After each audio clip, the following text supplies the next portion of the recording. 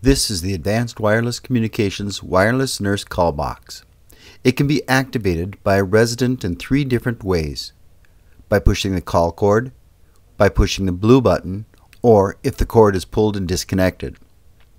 The nurse call box will flash a red light and send an audio message to the nurse's station Resident and needs two-way assistance radios. in room 829.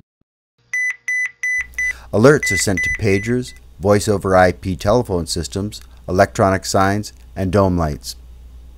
A report will be generated to log all alerts. The orange button is the cancel button. The wireless nurse's call box is commonly placed in bathroom and shower areas, where it can also be activated by a pull cord.